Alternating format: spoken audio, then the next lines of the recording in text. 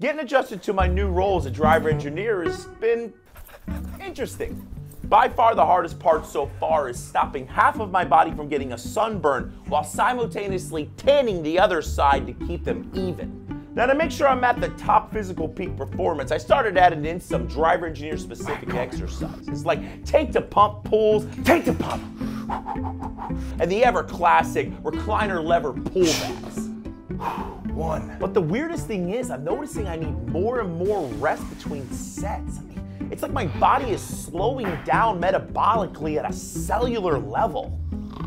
Good news is, though, shopping for groceries has become pretty simplistic. I mean, my body only needs the 3 basic driver food groups to thrive anymore. And it's ice cream, naps, ice cream. I mean, I still gotta get my driver wave and my ambulance send-off down. I mean, once I get those, I'm still gonna be running 98% EMS calls. Driving's gonna be fun. Try to catch me howling at the moon.